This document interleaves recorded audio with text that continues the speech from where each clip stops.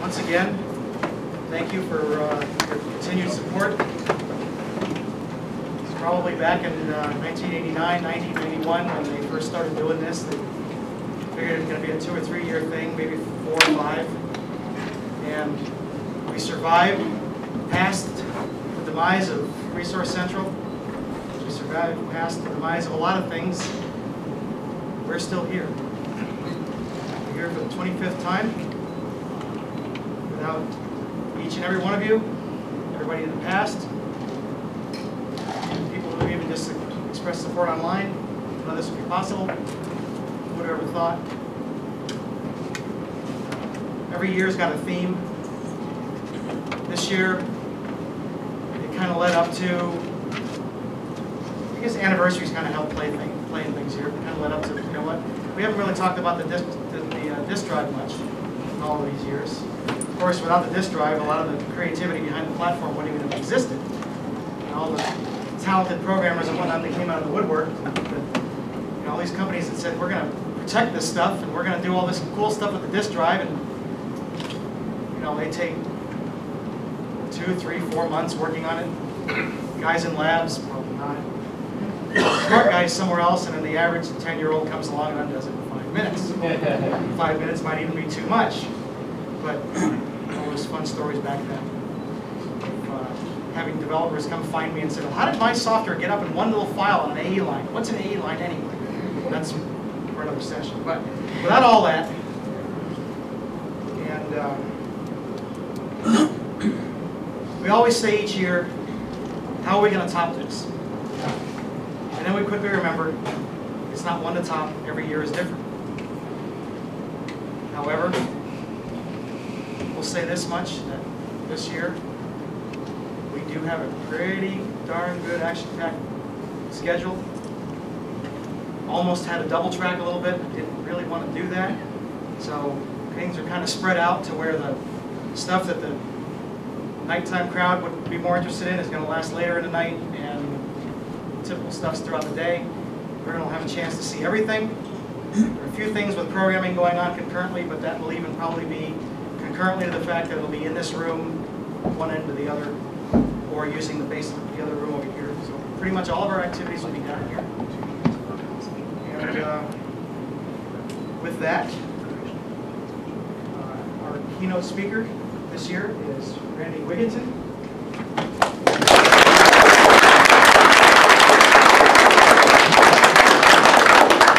Who has brought us the read-write track sector, which was the heart of all the fun that everybody had to do with, all the thing that you can imagine with this too. And we do have a special guest that if the Twitterverse wasn't alive last night, between the two of these folks here, Steve Wozniak is sitting down here in the front. Now,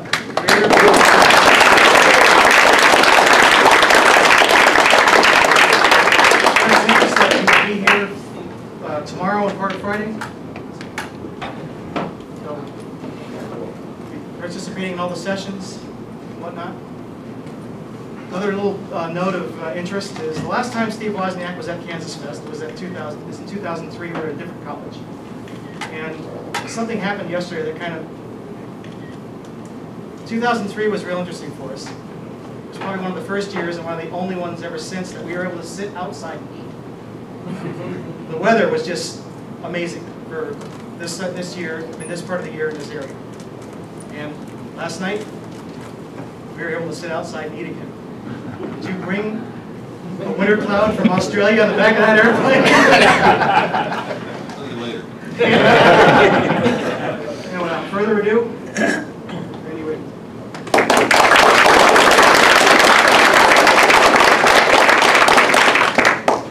Thank you, everybody. Thank you for inviting me. This is actually quite an honor. I was really surprised to be invited when Stephen first approached me and said there's an Apple II festival. Really? I don't even think I responded to your first email because I thought it wasn't real. But anyways, I'm glad to be here. You know, someone should have told me about Jack Stack. That's pretty awesome barbecue. I would have come earlier. This talk I actually gave to a set of interns at Square because the youngins have no sense of history, so I had to teach them what it was all about. So occasionally some things you might say, well, I already know this, but well, I'm repeating it because I'm old and I get to repeat myself.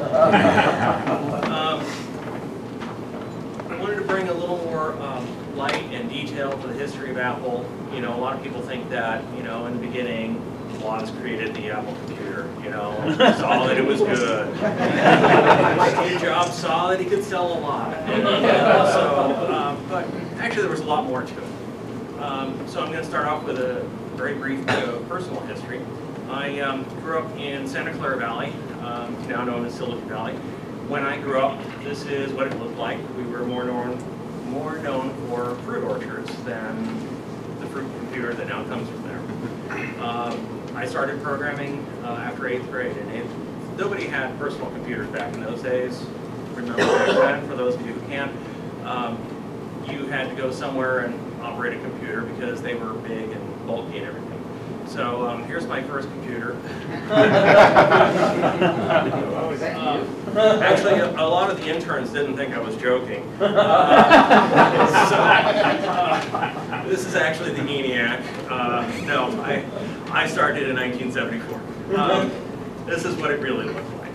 And I mean, it was basically the size of a refrigerator. I got a chance to, got introduced to it over summer school at Homestead High School after 8th grade. And basically it was sort of like I was nerd at first sight. I just fell in love with it. I couldn't imagine not having a computer. But the problem is that then after summer school ended, I didn't have a computer. I didn't have access to a computer. And so that was a pretty horrible state of affairs. I really wanted to have my own computer. I was going through withdrawals and all that kind of stuff. So I found out about this group called the Homebrew Computer Club. And their whole goal in life was to help people build their own computers. So this is actually what the Homebrew Computer Club looked like, Stanford Linear Accelerator Center. And we would meet there every couple of weeks. You know, there's a typical meeting. There was a lot of people in there. The problem is that I was like 14, and so I really couldn't drive. So I had to get someone to give me a ride. And it wasn't exactly real close to home, so I had to find a friend or parent or someone like that. It was a real hassle. So I stood up one day and I said, if anybody lives near Homestead High School, I could really use a ride to the Homebrew Computer Club. You know, I'll walk over to your place or whatever. I just really want to be here. I love learning. I love all you guys, etc. So at the break, this guy came up, introduced himself. Really nice. Said, yeah, I live in Villa Serra, apartment 36B. Yeah, we can carpool. Just, you know, come on down and we'll ride up together. I said, great. What was your name again? Steve Wozniak. Nice to meet you. That was how it came to be. This was.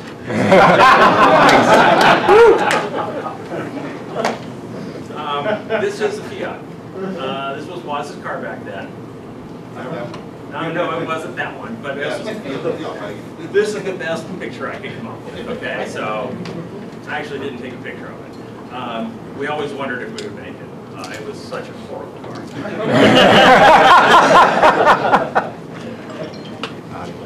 Really, Woz and I could tell stories about that for probably an hour.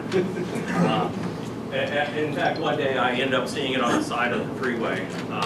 It broke down on him on his way to Apple, and he abandoned it and never looked back.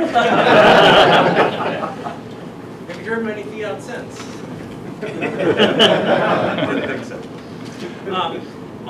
So a typical evening going to the Homebrew Computer Club is that we would pack everything up into his car. Woz was designing the Apple I at this time.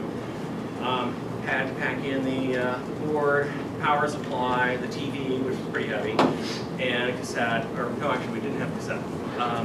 And we drive up, unpack it, set it up, and then for like the next hour, Woz would sit in the front vestibule typing hex like this. I mean, he was the fastest touch typist I've ever seen. And he was typing in his BASIC interpreter so that by the time the break came, he could show people this cool Apple I computer that had BASIC. And it was pretty awesome. I mean, people were really, really impressed.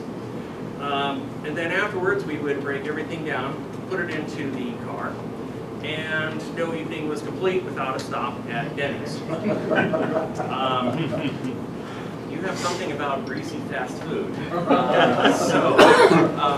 But we would stop here, and yes, I don't know how he put up with me, but I would spend like about the next 2 hours just asking questions constantly. I'm sure I was pretty annoying, but I mean, I was just soaking up all this knowledge. For years, actually, people would say, you know, where did you graduate from? And I would say, Denny's. And I still stick with that. So, anyways, like I said, I gave this talk to the intern, so let's do a little quick intro on who is Woz. Well, Woz, besides being a really nice guy and a fashionable dresser, is also an incredible jokester. When I met him, he was operating the Dial-A-Joke service. He had, and I'm not endorsing this, I'm just giving this for historical context, jokes like, why did the Italians move out of the outhouse? The Poles downstairs are making too much noise. Actually, as I recall, Woz was threatened with a lawsuit by the president of the Polish-American Congress. And basically he said, well, look, my name is Wozniak. You think it's not Polish, I mean, so.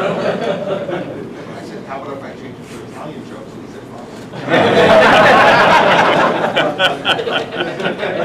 So Italian jokes are fine, not Polish jokes. Yeah, he's really into jokes. He even co-produced a joke book. Steve, I love you, but this is not your best work. There are such immortal favorites in there as how do you congratulate a computer? Data boy.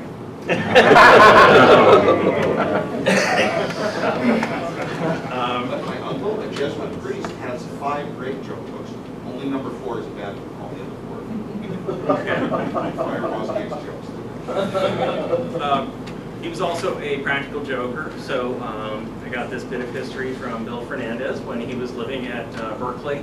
He had a dorm room that overlooked a public telephone, and he would call down to that phone. And if someone eventually answered, he'd say, hello, this is Ramar the Mystic. In your future, I see water. And at the same time, we throw a water balloon out.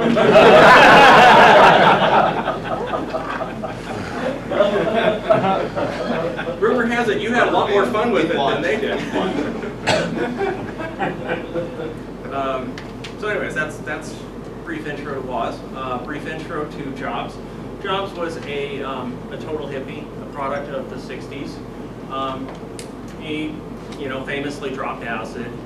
He was disappointed always that Bill Gates never dropped acid. He thought he would have been a better person if he had. Seriously, that's documented. He was a fruitarian. He basically lived literally on fruits and nuts. Ashton Kutcher, during the filming of the Jobs movie, tried to live on that diet. Couldn't, actually. Got very, very ill. So he was also an unbelievably terrible driver. He was really scary. He was not patient. I mean, he loved just weaving through traffic. He was really something else. He was extremely charismatic. Some people call it the reality distortion field. The way we put it is that he had the charisma of like a Gandhi or a Hitler, and where he fell on the moral spectrum, it's kind of hard to figure out. He was very domineering, not afraid to yell or trying to intimidate people. Something it has been told, though, is that if you did stand up to him, he actually had a lot of respect for you. If you held your position and defended your beliefs, he would respect you. So here is where Apple began. Actually, this isn't true. Everybody says, oh, in the early garage days. The early days, as you know, were the sofa days. The Villa Sarah apartments. Woz had set up on his couch, you know, the Apple One. I mean, it was amazing. It was all set up. But when Apple decided to start selling, Paul Jobs, Steve's father, cleared out the garage so that they could go in there and start producing Apple One computers. Back in 1976, when these first started selling, the board sold for $666.66. Inflation adjusted, that's like $2,700. Some people thought it was some sort of reference or anything like that. No, Woz loves repeating digits. His phone number in those days was 255-6666. His phone number today, I believe, is a single digit repeated. So. What is it?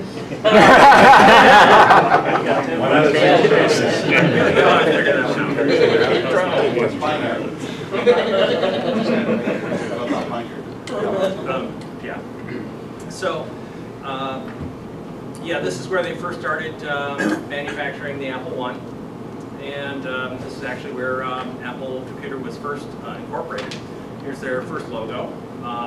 Jobs is the one who really wanted to make the computer. Woz was happy at HP, really loved designing calculators and loved the people he worked with. And he loved doing this on the side, but he didn't want it to be his full-time occupation. So Apple incorporated on April 1st, 1976. I was in Steve Jobs' house. I was one of the witnesses there. I mean, that's sort of how Apple originally got its start. And Jobs went all around the place starting to sell. That's how he learned to become a salesman. I did that start back then. Just for context, here's the Apple One display. Beautiful output of green, 24 characters by, no, 24 rows by 40 characters. A massive output speed of 60 characters per second. But, you know, it was pretty cool. There were no graphics. You could get a cassette as an add-on. But, so, we have an Apple One. Who knows Woz's law? Do it right the second time. Is that right? Not really. I don't know where that came from. You told it to me.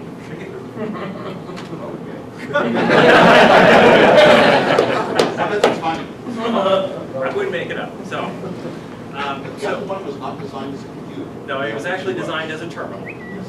And then he added a microprocessor to it later. Right. Incorporate video memory with computer memory is one and the same. Okay.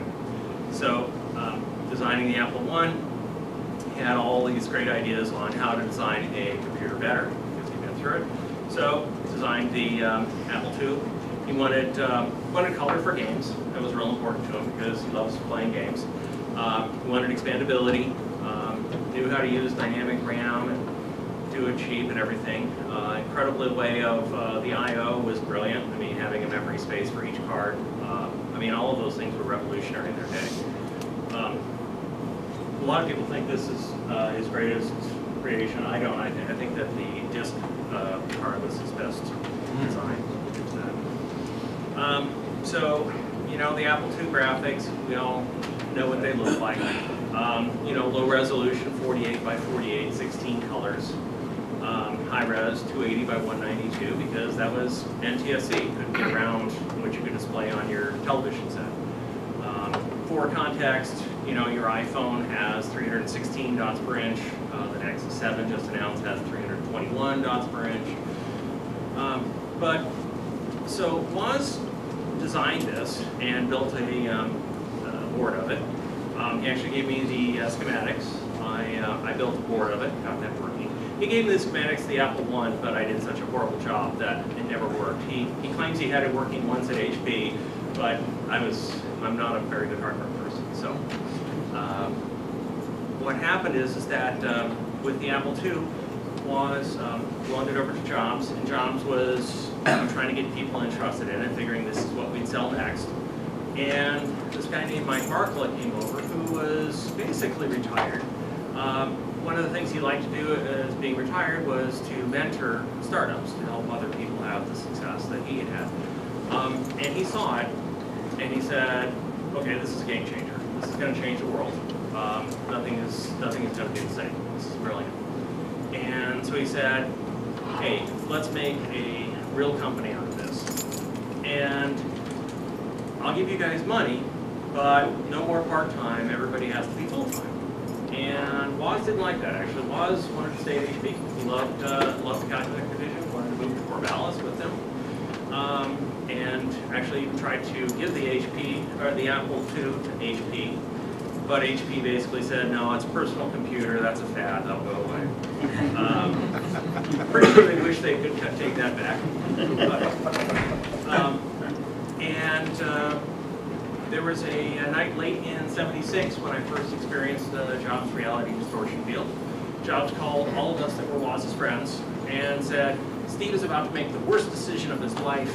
You know, we've got to do this company, it's going to be amazing. And if it doesn't work out, he can go back to HP, but this is a once-in-a-lifetime chance. And so he called all of Woz's friends, and then we all called you to apply pressure to start Apple. And so, obviously, he did. So, Apple Incorporated again. That's what I looked like a long, long time ago. And one of the sad parts of Apple reincorporating is that with the first incorporation, Ron Wayne was a designer, draftsman for Apple, had a company. He said, you know what, I'm too tired of startups, I can't do another one. You guys pay me back my $800 and we'll call it even. So, yeah, that's really sad. I mean, 10% of Apple for $800. Kind of a discount. At this time, I was working before and after school. This is January of '77. I would go in and work from 5:30 to 7:30. Go to school, come back and work. It was making a cool $3 an hour. Count them, $3 an hour. But for those days, it was fine. And besides, I was doing what I loved, so I didn't actually need to be paid. Interestingly enough, another first in 1977. That's the first successful TCP/IP transmission. So, kind of interesting. Apple, yeah. Your high school graduation. Yes. All 5 people who ran Apple for the first 2 years were at his graduation. Wow, you're ruining my speech.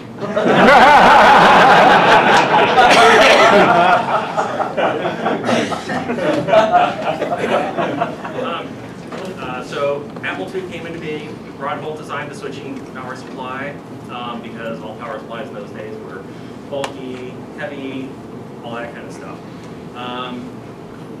Rod did all of the analog. Rod is a brilliant engineer, kind of the analog equivalent of Woz. I don't think he gets enough credit for all the things he did. He's our first director of engineering, a lot of stuff. I was helping with ROM routines and working on checkbook with Mike Markla, things like that. This is how we packed the Apple II. I remember the blue packing foam. One interesting thing is that you got this foam, and they were basically punch-outs, right? They would cut it, but you would have to punch it out, and there was a whole bunch of foam left over. Jobs and Daniel Kottke were living together, and so they started taking it home in the trunk of the car, and they basically filled a room full of this stuff. They had a TV up in the corner so they could, lounge around and watch it, and it was a lot of fun. The problem happened is that they would lounge around and they would watch TV, but then they would eat pizza and crust and stuff would fall down. And then mice discovered that, and then cats discovered the mice. Yeah. Ended up not smelling so good. So, but that's a pretty funny story about Jobs. Another interesting story about Apple II is that we didn't go with the standard manufacturing route. We actually we went through this woman named Hildy Licht. What we would do is we would kit together a board and all the parts that run on the board, and it would send off, and literally housewives would put them together while they were watching TV. That was how original manufacturing was done. Always joked that we had so many made during the Gong Show. So, probably better than actually watching the show, to be honest. So this brings us up to April of '77, when we Apple II launched at the West Coast Computer Faire. Everybody was working there. You know, this is all well documented. You can read about that. Pretty sure it was this fair that a more interesting computer came out. In those days, there was a company called Zilog that had this processor called the Z80. And in order to be cool, all the marketing hotness, you had to use Z in all of your names. And so Woz, being the incredible prankster he is, thought, wouldn't it be fun if we announced a computer that didn't exist? So that's how we came up with the Zaltair.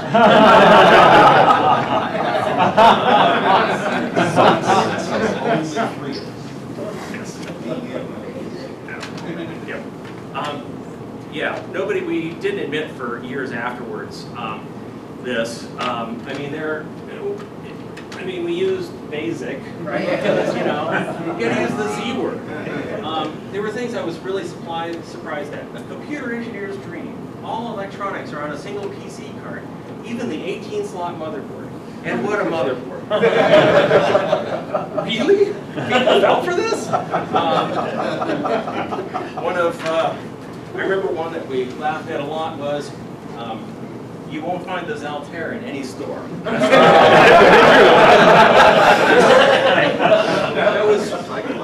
That was one of the few honest things on here. Yeah, we had the registered trademarks and note and all this kind of stuff. We had this performance benchmark table, which was all numbers we just made up. I mean, they were just pulled out of thin air. Categories. Yeah, in categories, I/O, and software reliability. It was an incredible joke. One of my favorite memories, though, is that Jobs got a copy of one of these, and we were in his office, and he says, "No, this is real." And they started looking at the numbers and says, "Hey, we did pretty good." At that point, I had to drive Woz out of Jobs' office because he was about to lose it. As was I.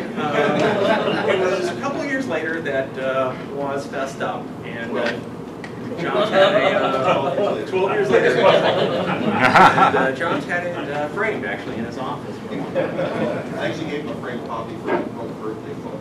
Oh, did you? So. We thought it would be a fun prank, so we produced a few. I think it was like 10,000 or something like that. So yeah, I have some left over if anybody wants to pick one up at the afterwards. Probably get us an autograph on that one. So, anyways, that brings us to the original Apple II system. We actually started selling boards in April for $600. The problem is that users kept trying them. So finally we started selling the complete system in June of '77, a full 4,096 bytes of memory. All cassette storage, sold for like $1,298.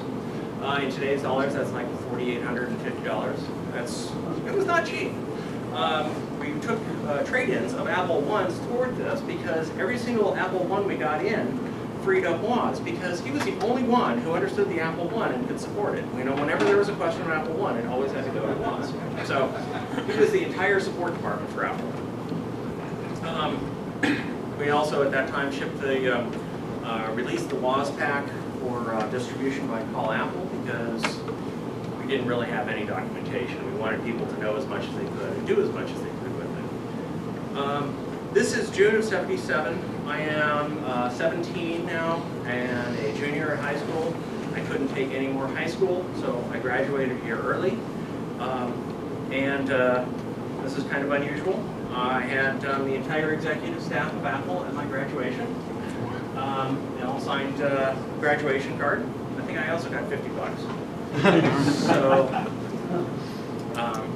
yeah, even then I realized that's probably unusual.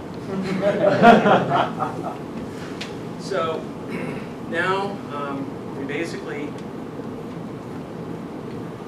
get to the point where I'm working at Apple full time, and every day started with a tradition. We would walk down to Bob's Big Boy every day. I don't know why, because all we do is get there and complain. Remember how bad the coffee was? Why do we keep going? But Talk about Superman trying to hold on to things. we had a little fun at Bob's Big Boy. One day we put a little insert of the menus that said, for your convenience, ... the management, and stapled to it was some Alka-Seltzer.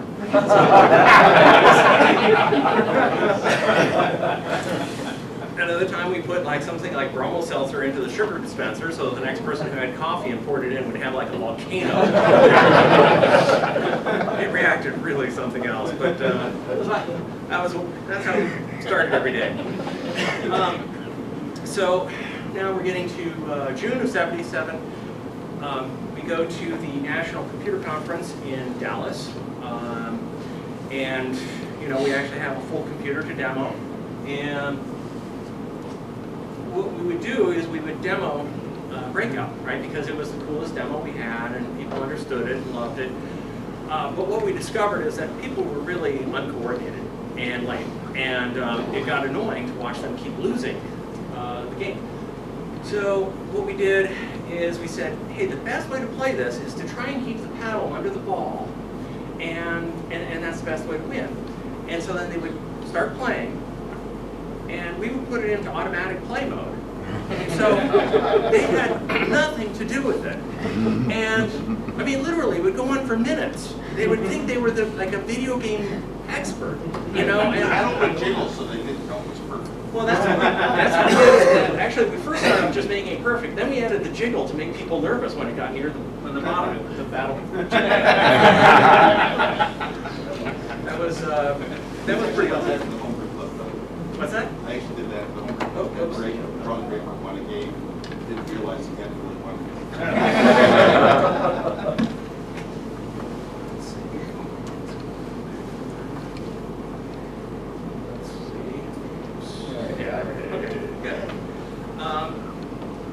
This is around the time we bought Microsoft 6502 BASIC, because all we had was integer BASIC, and there was basically way too much stuff to do. Woz was busy all the time. I was busy. We only had a couple other engineers, that were also actually working on peripherals. So we bought Microsoft's BASIC. I added the graphics. We worked directly with Bill Gates on it. What's funny is that first time I met Bill Gates, I thought, boy, he's young. Of course, I was 17. But one of the things that came out of Applesoft BASIC is that the numerics were so bad that Apple became one of the original members of the IEEE numerics group. So another board, another peripheral that never got released from Apple. I'm not sure how much it was known about. So Woz and Jobs, of course, first worked together as phone freaks, building blue boxes.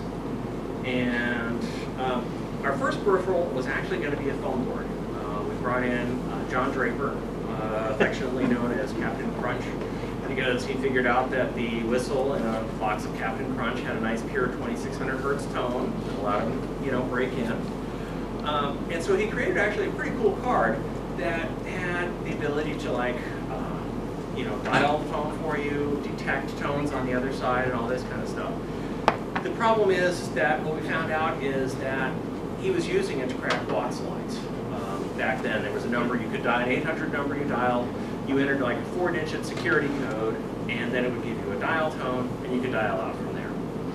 And we found out because the phone company came and visited us and said, how come you dialed 200,000 phone calls from this line? It was... Once we changed it to dial Jobs' number, you got this. Yes. 1,000 calls a night. We thought about having to call a Hawaiian number and getting a $20,000 bill, but it was too shaky to the numbers. Yeah, but it would be, yeah. So, anyways, that's what that was actually the first peripheral, but it never got released, it got canned. So, we're now getting on to, third quarter of '77, and you know, I'm unhappy with my $3 an hour. So it turns out that every morning we would go to Bob's Big Point, and then every afternoon we would walk over to 7-Eleven to get a candy bars and snacks, stuff like that. Well, the problem is that we had to walk all the way up to the street, back to 7-Eleven, and then back up the street, back down. If we could have just gone straight, it would have been like, you know, 50 yards. So Woz told me that if I could shorten the route to 7-Eleven, that I would get a raise. And sure enough, one day he came in, had some lumber on his desk, and I got a raise to $3.50.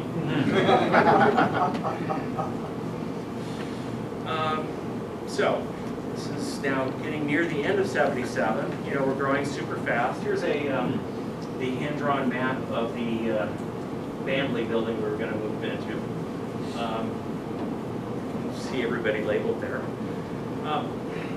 One thing is that when Apple was started, we actually only thought we'd make like maybe 10,000 Apple IIs.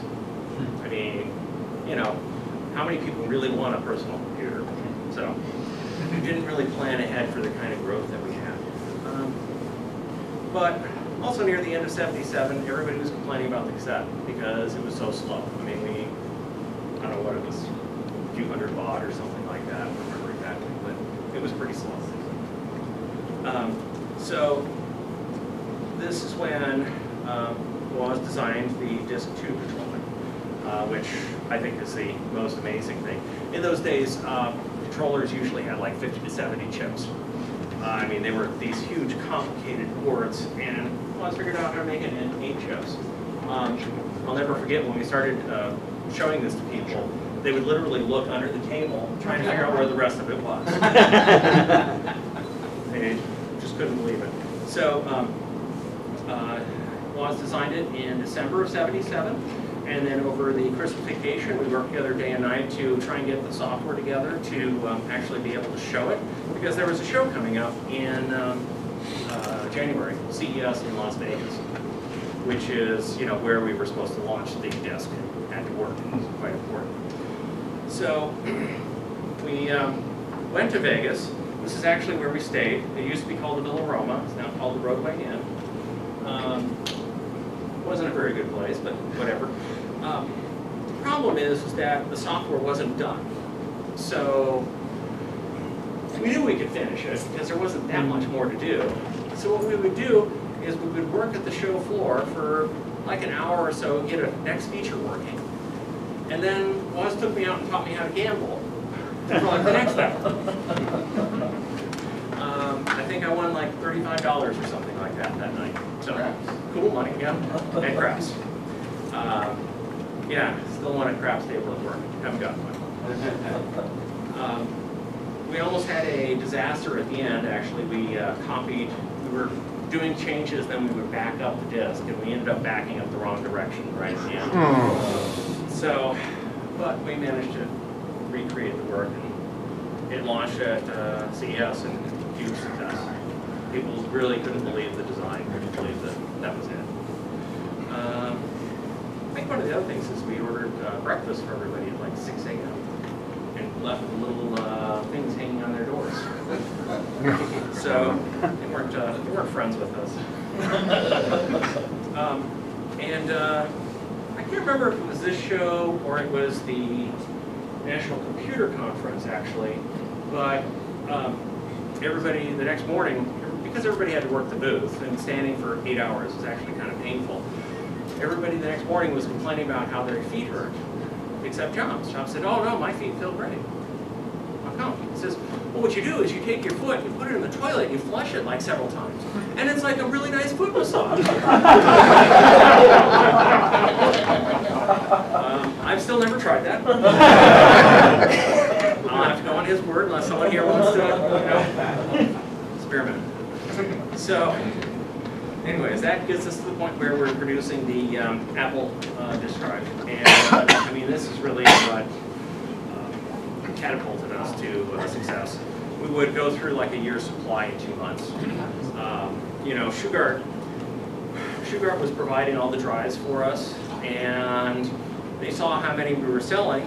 They said, "Cool, So for your next contract, the price goes up, which of course, that's not supposed to happen. So that's actually when we went to Alps, and that started the whole Japanese connection on disk drives, because Sugar was trying to rip us off. So also around this time, we had celebrated Jobs' birthday, and we had a florist deliver a white rose wreath that said, "Happy birthday" from someone looking over your shoulder. Made Steve nervous. He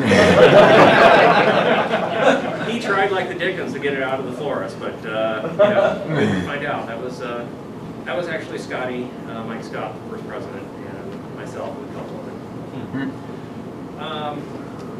So this is about the time we start having just enormous growing pains. We have like multiple buildings. You know, a good part of it is that we got a lot more rigorous about engineering. We discovered that we didn't have an authoritative Apple II schematic that everybody believed. So Wendell and Bill Fernandez reverse engineered the thing we were shipping to make sure that they had you had records that were like 95, 99% accurate, but no one was positive that, you know, it was exactly what we were shipping. Well, when you're a record and when you change something around, you can tell us what has changed in that. Mm. So, I can't believe it to change certain things. okay. So, the bad is that we started bringing in at this time professional management, you know, MBAs. We were having constant reorgs. If my boss calls, get his name. It was not fun.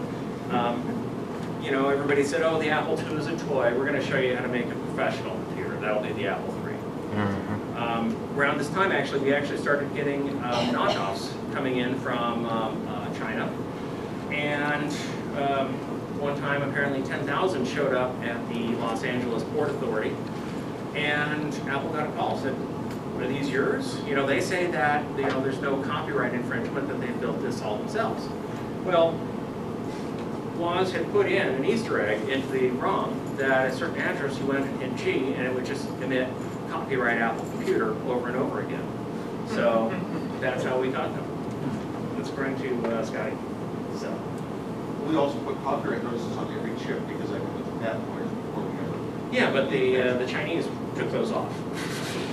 But we were copyright. We did have copyright. Oh no, I know. I know. I mean, it's just that people tried to knock this off and, you know, basically flagrantly, you know, violate the copyright, but they couldn't. So now we get to one of the. I don't even know where to go with this one. We produced the Apple III. To me, this is the ultimate design by committee. Nobody actually owned this thing. It was intended to replace the Apple II, and there was even an Apple II mode, but the marketing wouldn't let us put any of the Apple III features into the Apple II, like we couldn't have like lowercase or things like that. I still think my quote that's been publicized is still the most accurate, which is that the Apple III was kind of like this big, massive orgy. And at the end, there's this bastard child. And everybody says, "Not mine."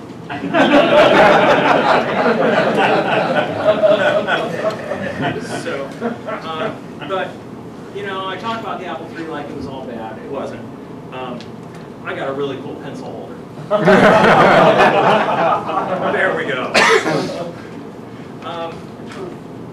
Let's see, somewhere around this time also, we created the spreadsheet. Worked on this with Woz and Gil Banks. It was an alternative to BizCalc, and basically had super fast numerics, super fast boot. I mean, it was actually pretty cool.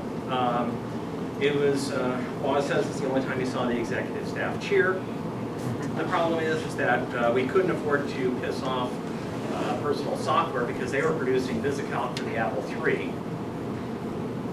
And so the product ended up being killed. And then I generously interpreted a comment that Jobs made to say, "Oh, we can give it away." So I gave it up to the Puget Sound group. They started distributing it, and then Apple again freaked out and said, "No, no, no, no, no." And they ended up buying it back. So unfortunate that it never made it out to the light of day. An interesting fact that most people don't know is that the disk drive actually led to Lisa. So remember I talked about how Shugart raised our price, and we went to Japan to get an alternative. We thought, okay, what happens if they come after us? Well, let's take an investment from the holding company, which was Xerox.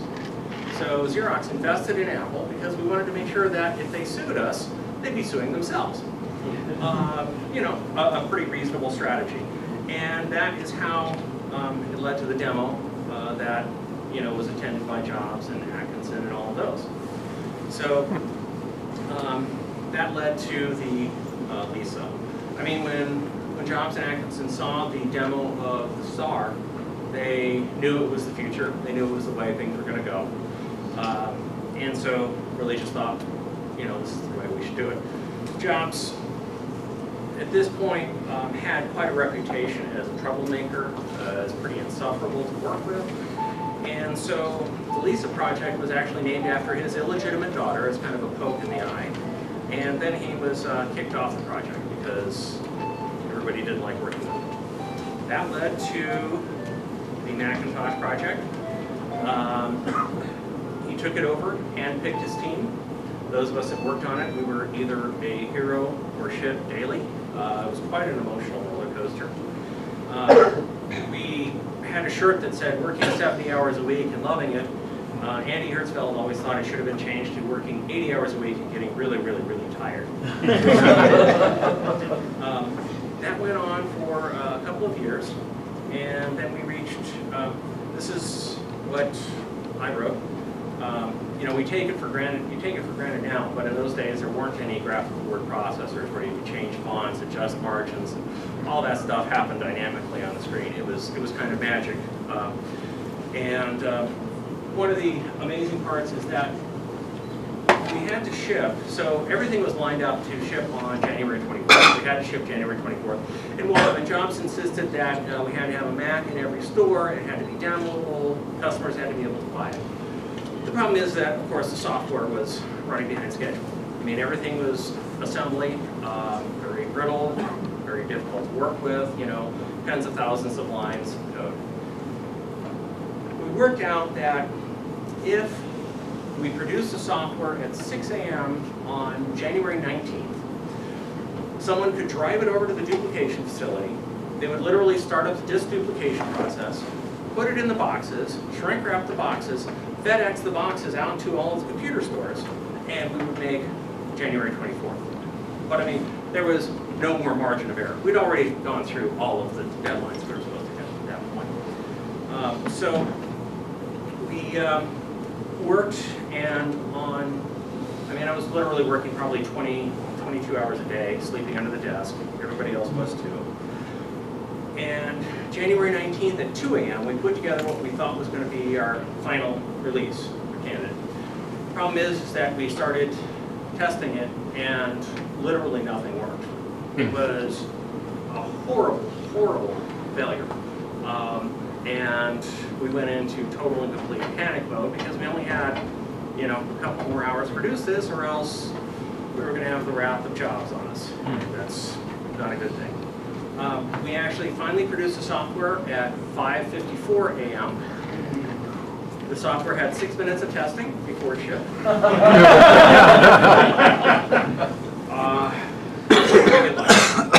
It was great. So then, you know, it led to, where's the sound?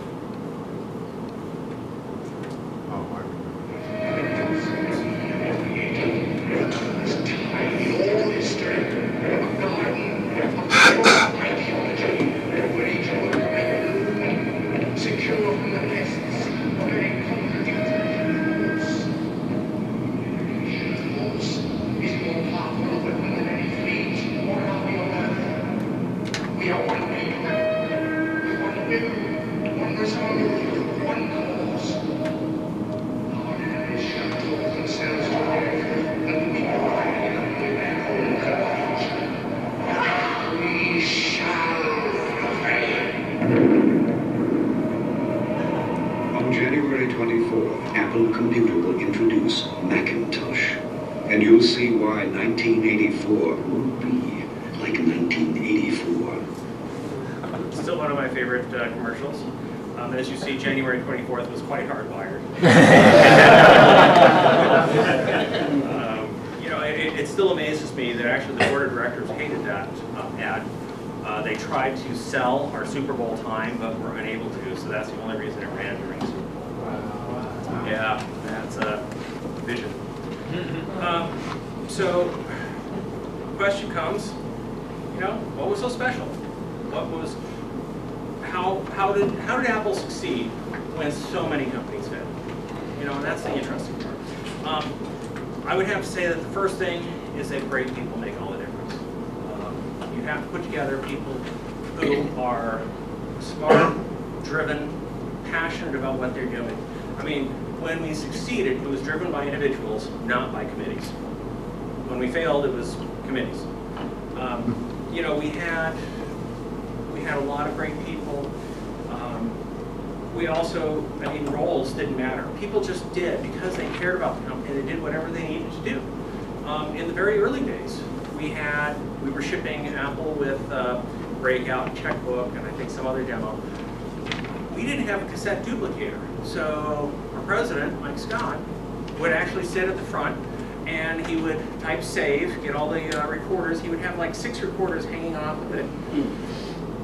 Get them all going, hit return for save, wait until it finished, and then press stop again, and you know, I mean, so it wasn't like anybody really was better than anyone else. Everybody just did what had to be done. Everybody was involved. This is the back of the inside of the Macintosh. You know, there's Woz's signature there, down there below it, but Jobs wanted everybody to know that they were personally invested in this, that when this box goes out, a little bit of you is going out as well, right? So it's not just a product you're producing for people out there. This is something that you should take pride in. The other thing is that we made something we wanted.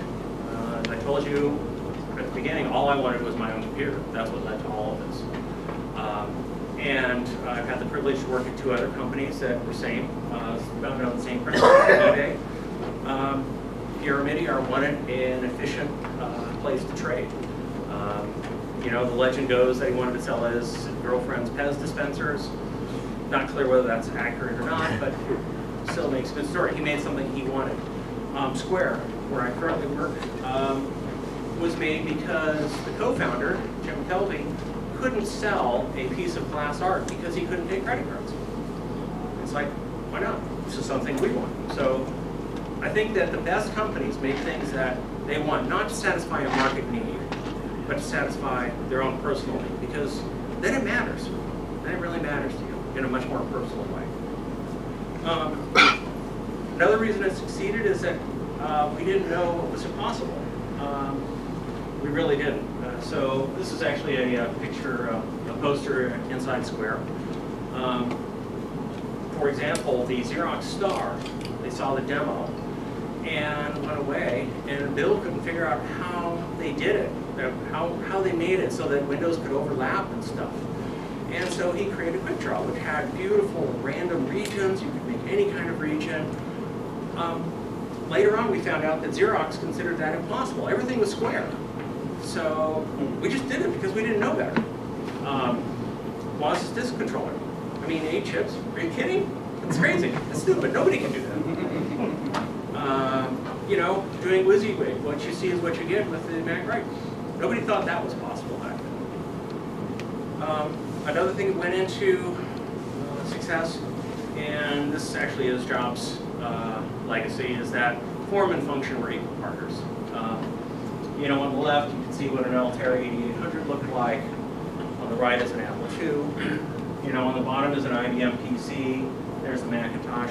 It's pretty clear that it wasn't just making it work. It was making it work and making it beautiful. It was making it insanely great. All aspects of it. Not just the software, not just the hardware, not just the case, all of it. All of it had to work together and be brilliant. Another thing is that we had to aim for perfection. we had a Lissendorfer and a BMW motorcycle in the lobby at Bentley because Jobs considered them examples of a beautiful melding of form and function, considered it nearly perfect.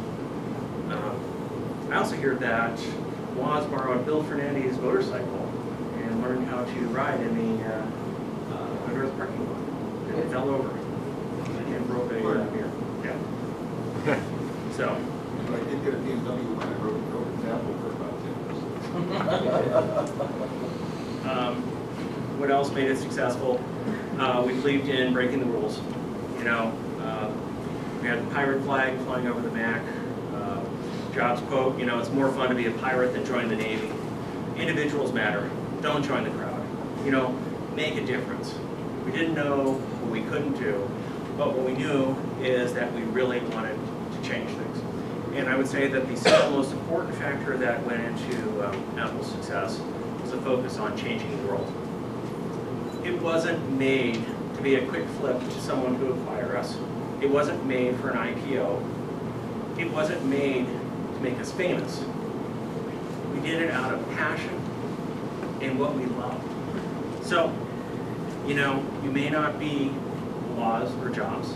You may not be a Larry Page, Bill Gates, Larry Ellison, Jeff Bezos, Pierre Omidyar, Jack Dorsey, but you can make a difference. So, on that, you make a difference.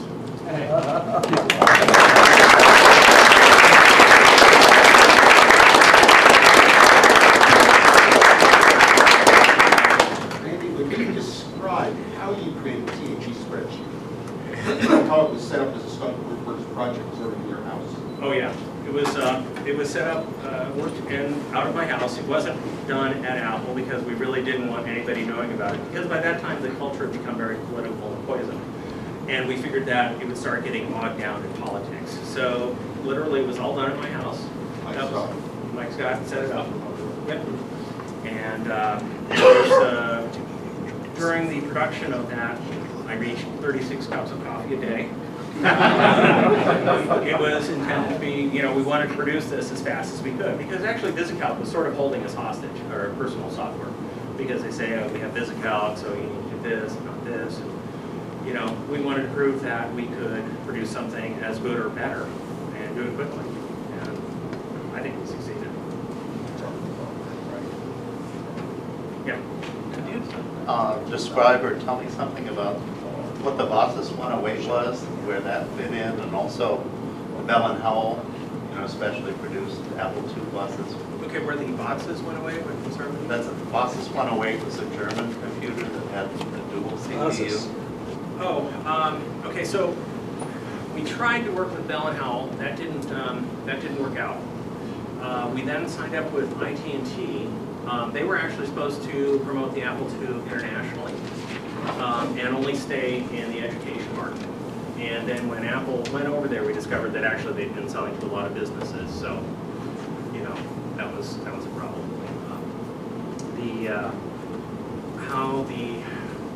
I don't know the other one. Not familiar with it. It was a German clone or German machine, Yeah. both the Z80 and the 6502 microprocessor. Really? It would run Apple II software. I wonder where they got the ROM from. Yeah. I didn't give them a copy. So. The scuttlebutt with the BASIC 108 was, it was 100% clone, out of the book. And when Randy mentioned we were 99% sure on the schematics, well, the book wasn't exactly right. So what they made didn't exactly work 100% the way the idiosyncrasies of the actual product being produced worked. So while they had their own machine, it was 100% clone, 101% compatible. Yeah. How much of the stuff inside the disk 2 drive was built by Apple? No, it was just some analog on the inside, I believe. I'm pretty sure we didn't have, we spec'd it out, but I mean. We took out 20 of Schubert's chips. Yeah, I know, we took out a bunch of the chips so that we could actually control it more completely. So I ran our wires over directly. Jobs like getting a better deal for that. You want to come up here and answer some questions too? Sure, if I need why, but questions for Woz? I guess there's probably. Can you say a little more about your role in the Institute and DOS? Oh, sure. I mean, so we wrote all of the Let me business. tell this. I was at the staff meeting, and the first time ever they were going to let Apple IIs into Las Vegas, the Consumer Electronics Show, and only 3 people were going. Marketing, Mike Markula, sales, Gene Carter, and Steve Jobs. And I'm too shy to say, please pay the money to send me so I can see the lights of Vegas. I've never been there. So I raised my hand, a dumb thought just popped in my head. I said, if we have a floppy disk, can we show it? Now, the show was 2 weeks away. Floppy disk is like a man-year project. And I just thought, if I get a floppy disk made, I get to go to Vegas. Now, just 2 weeks to do it. I had never worked with any disk drive in my life, never studied them, never worked with a disk operating system or studied it, didn't know a thing. I just knew if I could get something to say run, checkbook, we get to go there. I sat down with weird ideas, never out of a book. I didn't know how disk drives were made, disk controllers were made, and I started studying, shoot, our thing took out their chips. I said, if we got a processor, we can do our own signals. Ran them straight into the input heads, and now for 2 weeks, Randy was the only one that came in every single day, including Christmas and New Year's, except Randy skipped New Year's. But I was there every day for the 2 weeks. And we got to go to Las Vegas, and we showed a working disk drive, and Yeah. it was play craps. Yeah, but when I was all done, you know, I had little ideas of, kind of needed some smartness in it. And there's an idea called a state machine, a little ROM that holds a code, a current state that you're in, and a PROM that decides what the next state will be, depending on inputs coming from the disk and all. 2 little $1 chips, and God knows it worked out. Now, when I was all done, I was sure I didn't have a disk controller that could do the things computers do, financial stuff. I don't like finance. I've never used Apple's app, stock app to this day. I don't want to go near financial numbers. So I knew that my disk controller wouldn't do all the things, but it would run a game. It would run color math, you know, on the screen. You could type, you know, R for run and then the name of the program. And like Randy said, yeah, we finished it up that night in Las Vegas, in the convention center. In the convention center. But yeah, no, Randy was just part and party to the whole development of the disk drive all the way through. Just the 2 of us. We had a little office away from everybody else in our first office complex. Just Randy and I alone, and John Draper when he worked there on his phone board. Right. In terms of the DOS, we wanted to make our own DOS, but you know, once again, it was a matter we didn't have enough time. So that's when we got Shepherdson Microsystems involved. And You and I were actually working on trying to come up with a definition of an operating system. Yep. And floating point basic. Yeah. So we were trying to do everything, and we couldn't. Right? There were just too many things to be done. So when Bill Gates walked in the door with a floating point basic, it's like, oh, good. There are other things. Exactly. Unfortunately, I think that license was a 5-year license, and we were screwed at the end. Yes. So did you write the RWTS? Yes. Okay. Very nicely done. Very well done. Yeah. When you designed and built the Apple I and Apple II, were other people working on the same problem? Was there a perceived No. problem you solved, or you uniquely have a Yes. vision of Other what people were will be working on the done? idea, can a computer be affordable? Our Homebrew Computer Club was a whole bunch of like technical people, but they weren't wirers. I wired together, soldered every wire to build my prototype. The Apple I was a real quick one. But I finally saw the formula for an affordable computer that could run BASIC. That meant you had to have 4K of RAM. All the kits like Altairs were going with static RAMs that cost 4 times as much as dynamic. But dynamic RAMs were harder to program. If you looked at an Intel data sheet, they showed a microprocessor with some address pins running over to the address pins on a static RAM. They showed data pins going to the data pins on the static RAM. So that's what all these companies did. They just copied the Intel data sheet. Nobody was real, they weren't real designers and engineers. I sat down and said, I always want the fewest parts and the lowest cost. And that led to static memory where you had to, every 2,000th of a second, you had to get in every single bit of the memory had to be refreshed. But what I did is I took the video counters that are counting horizontal and vertical, and just swap them in as enough occasional counters to hit the RAM the right ways like in the Apple I during refresh time. The Apple II was just serendipity everywhere, because by then the RAMs were 2 megahertz, the processor was 1 megahertz. The processor could get in for a cycle, and then the video could get in.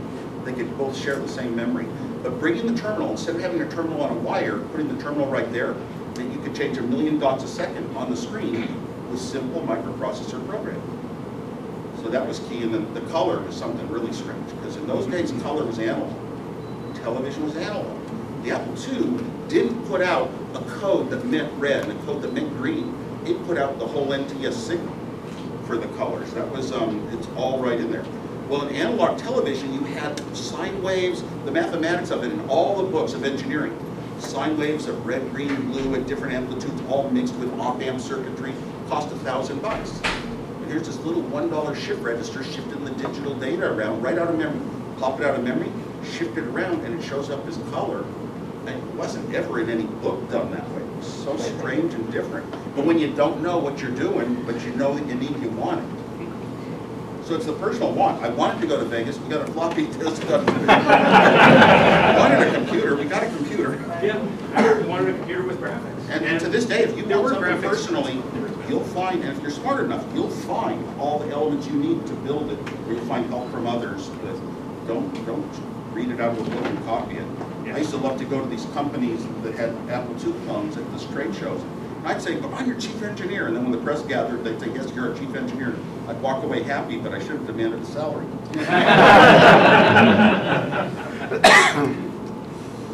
Yeah. So what do you want now? You wanted to go to Vegas, you got a disk drive, you wanted a personal computer. What do you want now? The whole trend over our history, you start with the Apple II, the beauty of the case, and Steve Jobs took that into account, but it was making computers more human. I want to talk to a computer the way I talk to you guys. You understand what I'm saying, and a computer still doesn't understand, Siri still doesn't understand me right, but I want it to get more and more like a real human. It's got our senses, hearing, sight, movement, like the inner ear. It knows where it is with GPS, and I don't know that when I wake up. So it's getting more like a little friend. I want it to be the best friend someday that knows your heart and soul better than the humans. So by stripping out, the chips from the shoe cover, is that what required coming up to go timing mechanisms? Oh no, I studied the shoe guard circuitry, never having worked with any disk drive. Studied what their chips did. They had a language that came in on a cable. The language told the disk to do certain things, but those chips just translated them down to pulses that changed direction every 4 microseconds or 8. Right. And so the whole thing is, why don't I just generate that right in the computer? The host computer can rewrite software to control those signals, and that allowed us to increase the density and the speed of the disks over time. For example, they normally had to go track to track, 15 milliseconds. Made a horrible sound when disk drives moved, in those days. And I said, well, wait a minute, concept of physics. So it didn't come out any book. Concept of physics, when you push something, the same force, it goes faster, faster, faster, and then you can slow down before you hit the end. So I just wrote a little timing table that accelerated the speed, 15 milliseconds for the first track change, 14 milliseconds for the next, faster and faster. Halfway there, then it started slowing down, so it didn't overrun the destination. And the sound of the disk tube is one of my favorite sounds ever in computers. Instead of but it was and I mean it was just try a little concept that makes a lot of physics sense based on physics, but only because you could rewrite it in the processor. If you were stuck with that disk language on the cable, you had to go at their speeds. Right. And that's what allowed us to do like 11 sectors when we went to Las Vegas. That's what we had, was the original 11 sectors. Then we went to 13. But they only had 10. If you use their electronics, it was only 10 sectors. We went to 10, then 13. Moved it up to 13, yeah, by letting 4 microsecond pulses, 8 microsecond, and 12. A little hairy, but on the analog side. Can you comment on when you went to order your first batch of shoe guard mechanisms and they shipped you mostly damaged units or broken units?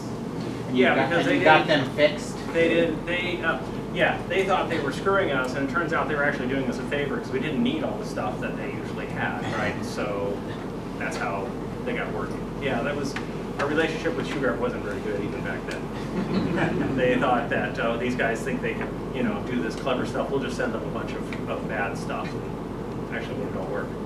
We had one building in Cupertino where we were assembling them all too. Yep. We did all our manufacturing of the Apple IIs in Cupertino in the early days. Any more questions? Yeah. I've got this image of housewives on their sofa watching the facility. Were they soldering or were they just putting chips? No, they were just putting chips in. Okay. No, they were soldering. No, they were soldering the Apple II boards together and the peripheral boards and everything. But it came with sockets. They had sockets already when they went there. But all the other analogs they had to solder. That's true. I'm talking about the little boards, the extension boards. I'm not thinking. I don't think they did the Apple II. Yeah, but plugging the chips in the Apple II is pretty easy too. Right. You paid Steve Jobs' daughter. No, they were soldering the other boards that we came up with. Yeah. You know, once you sort of shift attention to the Macintosh, like after that point, were you at all, either of you at all involved in Apple II, like what was happening with the Apple II line after that? I wasn't. I went. I had a plane crash. Went to college. Got my degree. My diploma says Rocky Raccoon Clark because my name was known but not my face, so I pulled it off. Then I did some rock concerts, and came back to Apple. Walked into the Apple II division. I'd like a job as an engineer. And by then, the Apple III had been recognized as a failure, and we had no project. We were trying to kill the Apple II. Yeah, we had one project when I showed up for the Apple II in this whole huge company. One engineering project. It was for some screw network system. And all of a sudden, we had this. John Schooling joined us the day I did. Got moved the Apple III to a different place. Every single person in Apple had an Apple III on their desk. The company had worked for 1 or 2 years to try to make this computer successful, but because it failed out of the box, hardware, software failures, you get a bad name. You don't get better. So it was a good, much better computer than what it was selling as. Yeah, but you know, the quality of something doesn't necessarily overtake a market. With the Apple II, we didn't have to overtake anything. It was a blank market. But with the Apple III, we kind of had to displace Apple IIs gradually, but we should have put a lot more emphasis into milking the Apple II. So then we developed the Apple IIX, which became the Apple II GS, which was a real good advance, and still had the color in. And then the Macintosh failed so badly out of the box, it was for 3 more years after that, all the revenues were still from the Apple II. Yep. The one product was 10 years, first 10 years of Apple, all the revenues. So it was lucky. I was lucky. If you have a product like that, you get a lot of restarts. And we had to work really hard to build the Macintosh market. The Macintosh was just beautiful. It was the future. And I was down at Xerox Park with those guys too. But it still had to work to get some software to be useful. And it wasn't color. And it wasn't color, which was strange. My opinion is the Lisa was the great computer. And we got the Lisa back when we got OS X. Now we really had a great computer. But the Lisa had underpinnings of a real Unix-like operating system. And if we just waited 5 years and said, let's wait until it's human price, so we could make this machine human price, we would have owned the world maybe. Yeah. If the Mac had come out and did $995, history would be a lot different. But they tried to... It was cost of RAM. The cost of RAM in those days. The RAM cost $5,000, the Lisa cost $10,000. The Mac came out later and worked to use less RAM, because that's where you save the money. And that's how you have to think. How do I save the money? But it was still a pretty expensive computer and didn't do anything right away with no software, so it takes a while for sales to build. Yeah.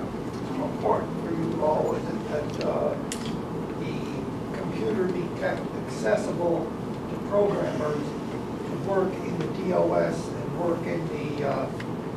well, that's always critical. No, that you could get under the hood.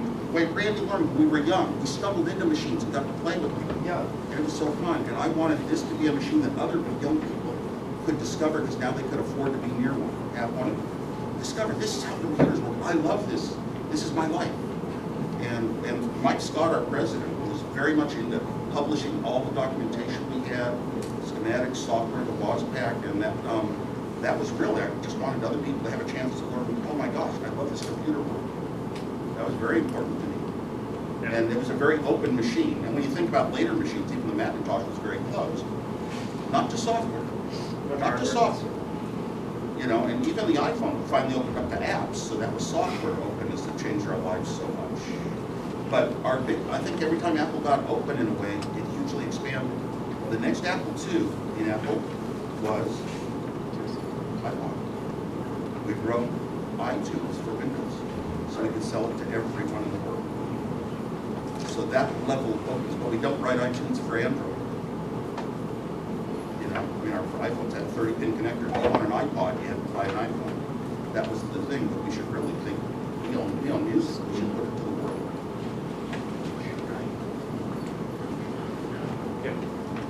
Randy, when Apple went public, were you taking care of the shares? I had some shares, and I mean, actually, according to Mike Scott, actually, everyone was supposed to either have shares or have the ability to buy them at, at the public offering price. And there's some people who claim that that wasn't true. I don't know. I have conflicting sources. So, but yeah, most people had, most everybody had some number of shares. There were a few. Remember the Woz plan? Oh yeah, yeah. That was when Woz tried to. You were a different category. Yeah. You were different. You were a more important category. You're a startup company. You have a few people around that are working with you side by side. Doesn't matter if they're in high school. That's the company wouldn't have started without that. Right. But then later on, Woz sold shares to a bunch of people at a really low price. Before we went public, yeah, I sold some of my own personal shares at a very low price to people in engineering and marketing, and they all pretty much got a house out of it. But I felt that everyone should be an owner of the company because I came from Hewlett Packard every quarter. They had profit sharing, and you got some shares, so you'd feel like an owner of the company. Right. And we didn't have that at Apple. Well, we did to some extent, and not enough. But we didn't have profit sharing. No. Yeah. Yeah. The hook to get the disk operating system to communicate with BASIC, going through the interpreter for the tokens in BASIC, that was something you came up with? Yeah, that was the only way we could hook it into everything that we had, right? Because we wanted it to work not only with Applesoft, but with Integer BASIC and with anything else. Yeah, it was like, yeah, just send your characters through here and it'll work. That's how the whole, Wasn't that unique amongst all the others? Of the Apple II, not the disk operating system. Right. Yeah, that's how had a BASIC. mini hardware operating system in it. They could divert input and output to any slot. Yeah. And that was just enough to hook in the disk drive. And was that unique with the Apple II? I mean, the other computer manufacturers didn't do it that way. No. Never done that way. The reason I did it was I had 2 chips that decoded 8 slots worth of hardware addresses and 8 slots worth of software addresses. Everybody else had to put a board in that had about 5 chips to make sure the address matched what you dialed for that board in that slot on the Altair system. So you'd have 8 boards would have 40 chips the old way and had 2 my way. So I just wanted to show off. It turned out important. So part of it was that actually it sounds like the Apple II's slots were more interchangeable than everybody else's slots. Oh, absolutely. You could put a disk drive into slot 5 and say PR number 5. Right. Or into 6 and say PR number 6. Oh yeah. Unbelievable. Which we all do every day. But then you can always get around anything too with peaks and pokes. Because when Randy described the phone board that John Draper did, I wanted a phone system that could turn in an answering machine like my dial-a-ger. The phone company had just been deregulated. You could plug your own stuff in the phone lines. And peaks and pokes let you poke a number in and then run a test, and it would say, is this the tone that's coming back? Modems weren't going to listen for busy signals for 12 years still. But people didn't like Draper. I mean, Randy and I kind of liked working with him. It was fun. But the people in the company didn't like him, so they wouldn't put out his board. Because we could design it, but then they'd have to manufacture, have to put it in production. Waz, can you share some perspective on the GS Plus, the market name GS that was never released in the actual line of the Apple II at Apple? I actually cannot. I believed very much that the processor, the 60000 in the Macintosh, was really more the wave of the future, and we couldn't match it in speed. The designer of the 6502 and 65816s and those processors had plans to move it up to faster, wider buses, but I kind of believed that the Macintosh was the future myself, and I also left the company to do another startup. A little remote control, you know, you use a remote control, that was too fun. So I wasn't around during that time frame to really give you the answers. Could you go into the maybe the start of the Apple IIx and how that came to be? Okay. The Macintosh is let's see. Macintosh actually wasn't quite out yet, but we had to revive the Apple II projects over the Apple III. It had come up with something. And from my experience with dynamic memories, you can give it what's called a column address first, and you can give it row addresses and strobe a bunch really fast. So if you have bytes that are in a row, you can get them out really fast. So I tried to be efficient to how can we get 5 times the throughput of the computer, 5 times the speed. And in reality, because your programs are in one set of address space and your data's in another, you know, the processor's going out to one area first for part of the program and one area to memory, one area here. You'd almost have to have 2 separate parts of memory to make that work, and so it didn't work out in the end. We only got 25% efficiency. But that was the Apple IIx, and then they analyzed it in the business side of the company that was only going to sell 2,000 a month, and that wasn't enough to make it a product. And it still was more NTSC based. So the team converted it over to the GS with graphics, you know, real digital graphics and sound. But remember, it wasn't called, it was called, it had a mouse. Just slow. But the processor, like I said, was slower than the Macintosh. Yeah. Oh, I once took apart an Apple III, and what seemed so unusual about it was that it had an arrangement of double-decker and maybe even triple-decker interface cards for the motherboard or something. Yeah, it was. And was that unreliable? Yeah, it was very unreliable. That was the single most unreliable part of it, which is between 2 IC pins that were 1/10 inch apart, we could run 2 traces. And that was, in those days, that was too tight a dimension. And that plus the cards kept coming unseated during shipping. And it was supposed to have a clock part so we could date every file, and the company that the clock chip didn't come out with the same sort of part, so we couldn't put it in. So the Apple III had just a lot of breakdowns, and really no software except for VisiCalc when it came out, I believe. Because we were doing a whole bunch of packages ourselves in-house, but none of ours were finished. So it just got a bad start. When you get a bad start, it's pretty, you know, when something goes bad for me, I don't want to touch that product for a long time. And they didn't leverage all of the brilliance of the Apple II and all of the installed base of the Apple II. I mean, they put it into pretty much a crippled mode in the Apple III. Oh yeah, you could put it. What if we had called it the high-end Apple II, booted up in Apple II, you'd have what the business people wanted. They wanted more memory for larger spreadsheets, and they wanted 80 columns for more months on their spreadsheets. But we actually had to put chips into it. Marketing had us put chips in to disable those features in the Apple II mode. So we actually spent money to disable the good Apple II so that people would think the Apple II is only for games and the Apple III is for business. Yeah, that's what professional management does. Marketing driven. Actually, that was a whole marketing decision. Yeah. Go ahead. Yeah, a lot of us had Apple II when we were in school as a platform for whatever technology classes were invented at the time. Right. My kids today in high school still have a requirement for a semester of computer, whatever. What would be your thoughts on what kids in high school should be getting in school nowadays for technology education? Well, for my daughter, I insist that she learn programming. She's not, you know, she wants to be an actress and a singer and blah, blah. Not my choice. But, you know, I insist that she learns how to program. And I think any kid who graduates from high school without a understanding of programming concepts and techniques is being done a horrible disservice. Because understanding what goes on underneath the lid, even just a little bit, gives you such an advantage in a world dominated by computers today. We come from computers, so we kind of believe in that, and I used to think that way. I decided it's better to let kids find their own path and do what they want. You're much more motivated if that's the direction you want to go. So make the computer programming available in every school. I also don't like saying every student has to learn the same thing.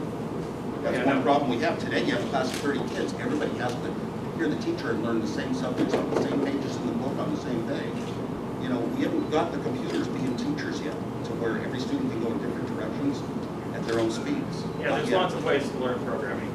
You know, and I didn't say she had to learn C, for example, or Fortran or anything like that. It's like, no, you have to be able to understand, you know, what these things are doing. How does a spreadsheet work? You know, how do you use a spreadsheet? How do you, you know, there's so many different training courses out there on computers that Also, I'm sure there's one that will appeal to everyone. Don't turn them on by making something hard, a hard computer. Yeah. Make it easy, you see things simply, quickly in front of your eye. And, I was gonna say something else. No, I mean, he's right. I mean, don't make it hard, right? Because if someone starts on something and then immediately they're shot down, that's an emotional wound that isn't overcome for, if ever. That's really bad.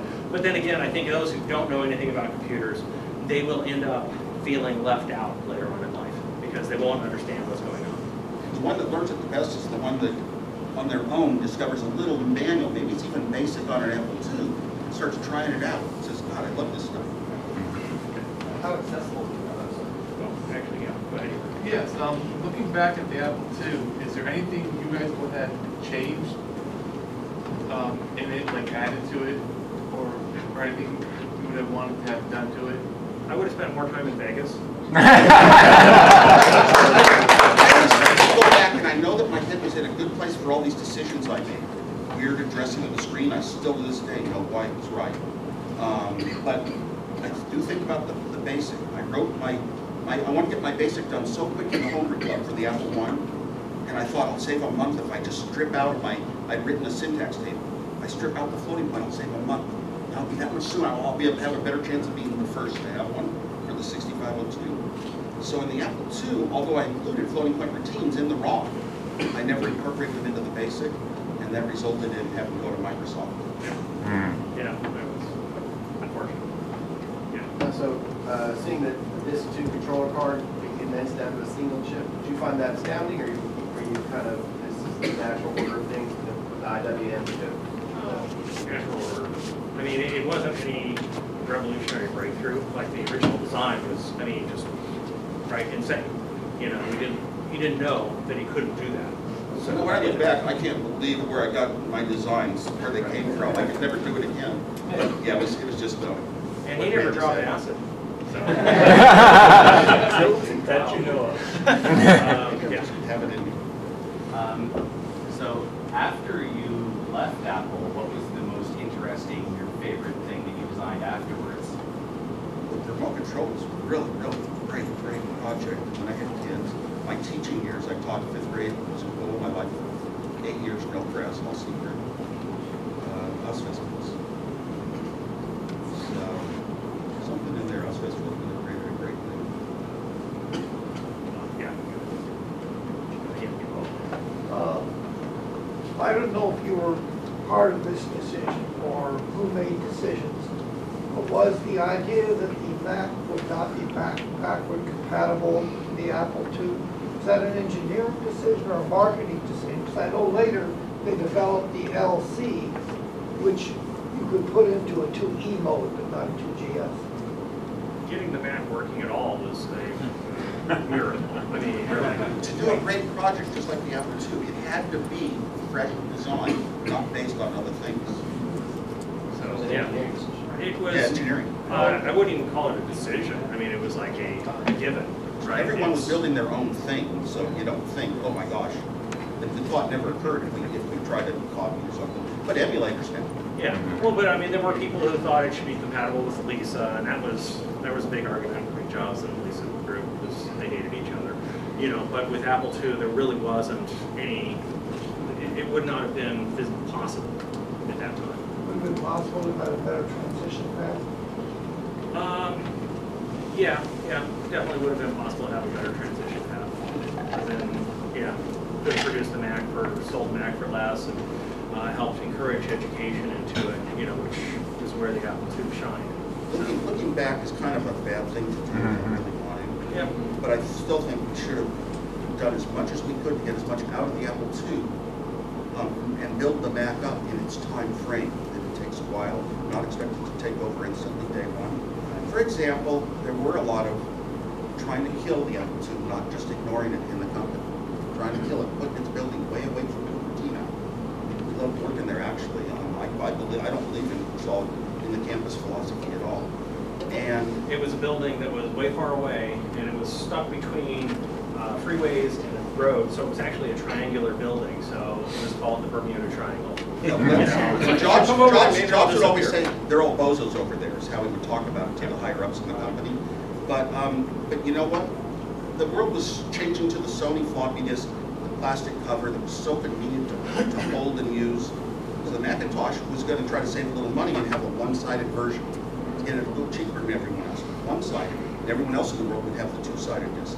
Well, in the Apple II division, we were not allowed to buy the two-sided from Sony. Their chairman said, Steve Jobs was over here and said, we're not allowed to sell anyone in Apple a two-sided one because they didn't. The Macintosh group didn't want a better disk on another computer. That sort of thing was going on all over the place. The other decision that I disagree with Jobs to this day is that the Mac should have been extendable.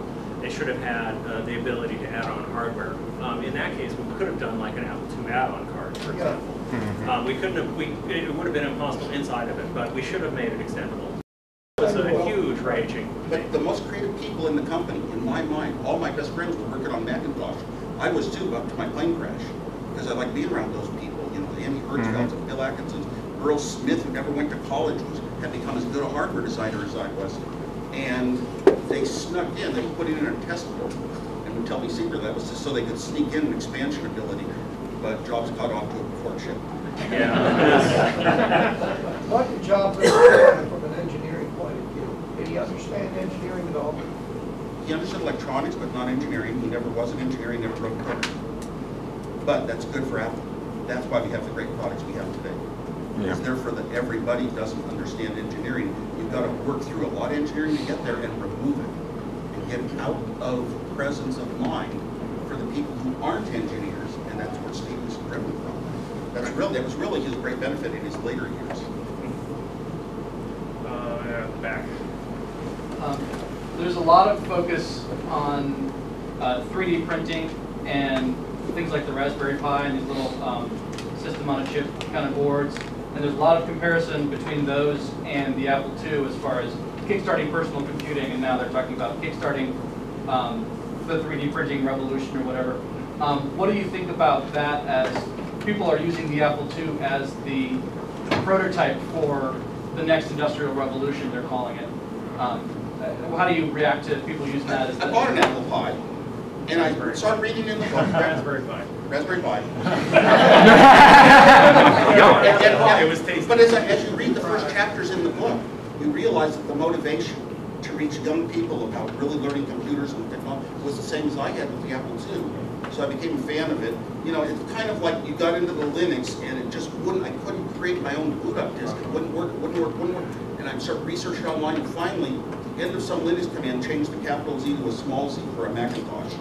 And it works. And, you know, and it just made me remember a lot of horrors that I'm glad to as far as, I do want to tell the Raspberry Pi sessions here, though. As far as 3D printing, I used to be really negative on it. Now I'm starting to think if the price comes down to like 130 bucks, heck, everybody would have one, whether they really, you know, are going to learn 3D design and all that stuff. I think 3D printing is huge. Right now, at the price of 3D printers, they make a lot of sense in companies, but it's a personal thing to own in your home. What you can do, download a few things and print your plastics at a very expensive cost. Maybe Kinko's. I think Kinko's is probably a better way to go through. I'm pretty sure it'll keep coming down in price, and that's the way it always works. I mean, the patent expires. I have a friend. A few months. The patent's about to expire on 3D printing. Yeah, that's when the price is supposed to come down. Wow. I have a friend who just had her crown printed at the dentist. I mean, that's, you know, that's pretty awesome. Wow. Yeah. Well, heart valves. Heart, you know, parts of hearts that are printed that way. Long extensions. Yeah. Hi. This is a question for both of you. 36 years after the Apple II has come out, in your opinion, why is there still an annual convention for it? Misfits! I think that perhaps the passion that we put into it still echoes today. And because, I mean, it really was a labor of love. It wasn't done for, the IPO or anything like that. I think that just because it was done so thoughtfully and we were trying to make it so that other people could use it and experience the same joy that we did. That's my opinion. Maybe they still have festivals for things like, you know, the early Atari computers and Commodores.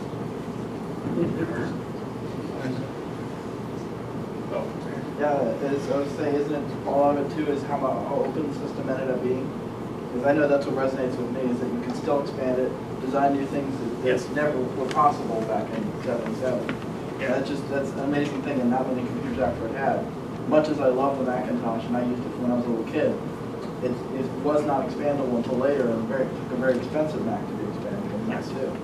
I mean, using Raspberry Pis as storage, you know, servers and all this stuff. Yeah, it's just there's no limit to the expandability.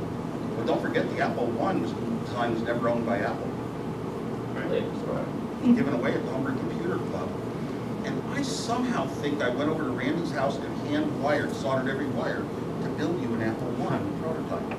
Well, I had one. It just never worked reliably. I actually did a lot of the wiring. It wasn't you. There's only 2 I ever built of those, so yeah. It's precious. Well, I don't know where it is. That'd be worth some money if it didn't work. So I wanted to ask about your relationship with light engineering. Do you always promote the transport current? I'm just curious, did you fall in love with it and approach them on their products, or did they approach you kind of at the start? No, I just love their products, and I didn't get paid any money or anything. I just gave my opinions about things I liked. And I remember they made the card that went in the Apple IIc. Gave it CPM and extra memory. I loved that card.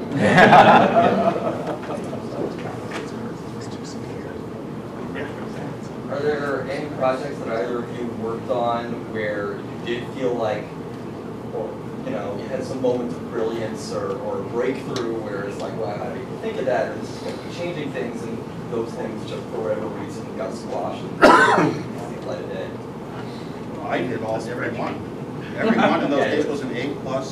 Never been done before that way. Never kind of taken from anything you learned in books. Every single thing for about 5 years before Apple, plus the early Apple days. Just a period of my life. I can't explain it. Yeah, there were a lot of things that we could have done. You know, the spreadsheet is a great example of something we actually completed, and yet it was squashed for limited reasons. So, great things that got squashed.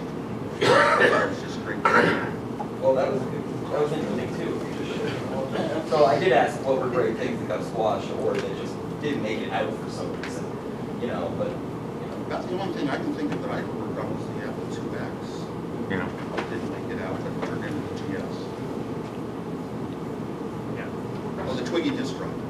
I sort of had this idea we could build our own disks. Apple engineers know how to make things spin. Oh, you also learned to duplicate disks with an iron.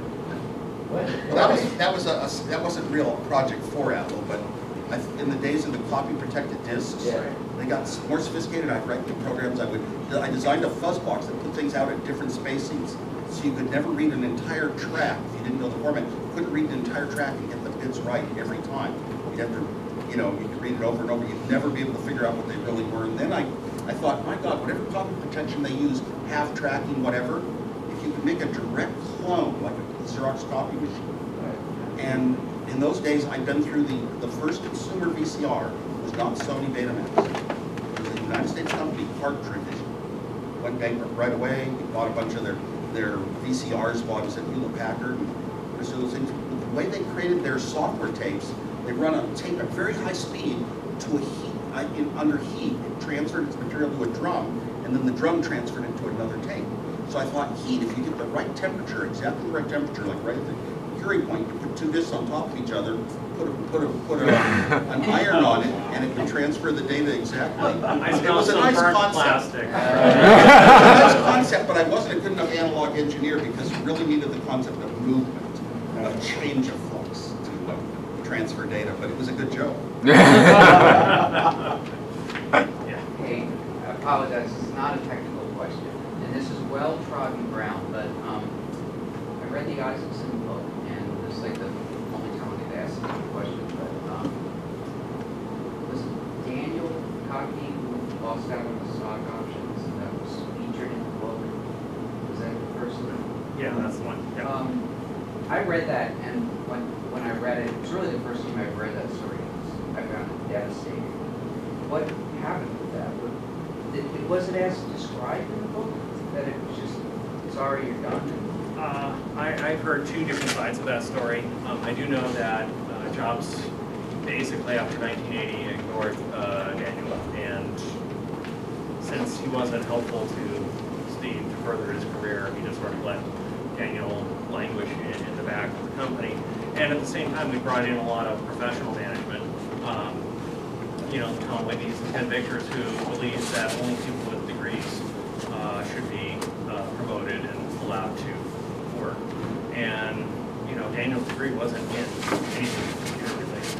Exactly what it was. So that was kind of what happened there. Yeah, but, you know, Woz plan actually rescued No, it wasn't the Woz plan. Daniel Kodke, I didn't read the book, but in the Apple II days, there were 5 people as important as Randy, David Kodke, Chris Espinosa, a couple others, that I gave a huge amount of support. My own personal stock deserved it. This is how I felt. And the rest of the company never felt that way. So Dan had been taken care of at least once, a large amount. On the Applesoft BASIC, Bill Gates, and you think that you thought that was a 5-year deal. There was a yeah, it was. There was some deal running. There was some story running around at the Macintosh BASIC. Oh, there was Mac BASIC. And you got books printed. The stuff was done. There's a third-party book that was already written about called the Macintosh BASIC. That's right. That was killed. And the rumor was somebody said Bill Gates said, "Sell it to me for $1, or I'm pulling Applesoft BASIC from you." Yes, which was our only revenue stream. That is absolutely true. Because he wanted to put Microsoft BASIC on the Mac. Well, they were actually still pissed because the original license agreement for Applesoft, they expected us to sell it, right? There was going to be a royalty per copy. And since we gave it away, they actually made no money on it. So he was really, really pissed about that for many years. Like the model on the MS-DOS side where BASIC was G was BASIC and whatever else you can add with it. Right. You put it as a separate product. That's interesting. Yeah. So and so they wanted to yeah, they had us, you know, buy you know it. And I never even knew this. Oh yeah. Yeah, they Business BASIC on the Mac was done, and it got sold to Microsoft. Third-party books even got to the publishers and got out on the market. Yeah. And then no product. That's a sort of sad story from the point of view of It's a the very sad developer. story. Yeah. Create something. No, it's a very sad It has story. no place to go. That was the original question. And so that was, yeah, I actually forgot about that one. I mean, that was the beginning of Bill Gates sort of war against the Mac, you know, and Windows, you know. So they were making money. They were out to make money. Yeah. I read a lot of software for my employer, and it seems like it typically has a lifespan of about 6 months to maybe 2 years tops. Right. So how does it feel to not only have people still talking about things like the right track sector, but seriously studying it for 3 decades on? It's pretty astounding. I mean, it's very humbling. Yeah. You know, I mean, the fact is people still study, you know, Woz design, that disk controller is brilliant. It's, yeah, software, we never thought it would last this long, that's for sure. Well, I didn't either, but I was right in my case. The right track sector is one of those little building blocks that you can write your own software to use it in a lot of different ways, and that's a lot of fun for a lot of us. That's what programming is all based on. What designing machines out of chips is based on. You take a starting block, a certain kind of chip. What can I do with this? A lot of choices. I don't know. It's always fun. Computers can do a million things. Where you buy something like a Segway, you can only do one thing. Or play polo. One and a half things. It can make someone who doesn't know how to use it fall on the face and give entertainment to the rest of them. Are you guys aware of the sector arrangement on the printed version where it's almost like a spiral? Where the idea was that, well, we're doing a game, it's read only. I remember that at the time. A little more. I remember that at the time. My little iron was probably designed to get around that one. It didn't work. Well, the next sector available will be ready before them, so they just move and go for it. Yes. Yeah. Yeah. from school districts, what kind of feedback did you get from teachers and other people who are actually using the Apple II products? Well, at the beginning, the teachers were very afraid of it. They were afraid that it was going to take over their job. And that's why we started off donating a single computer to each school. We didn't go for college because it wasn't, Apple II wasn't, sophisticated enough. But for high schools, we donated one to try and help eliminate the fear factor from the teachers. Because, the first thing everybody does is fear for their job. No blame, that was just that. When do you know where the first Apple I manufactured ever got sold and when? Okay, Homebrew Computer Club. A woman told us, named Liza Loa, talked about how she rolled computers into 4th, 5th, and 6th graders and taught them some computer stuff and taught them how it was instructions put in by a human and if it did something wrong. They taught the stuff that I had grown up in elementary school falling in love with. So I drove Steve Jobs up to Cotati, California when we were going to start with our Apple I, and she sat down and told us what she did, and on the way back I said, we should give her the first Apple I. But he wouldn't go for it, so I had to buy it. He made me buy it.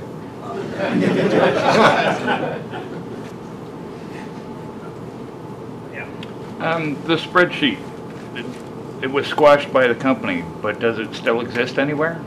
I've autographed manuals of it, so I know some people have it. All Apple was allowed to sell 100 of them, some limited quantity. They had to put a little note in saying it's provided courtesy of Steve Jobs and Mike Scott, which were kind of the ones squashing it. But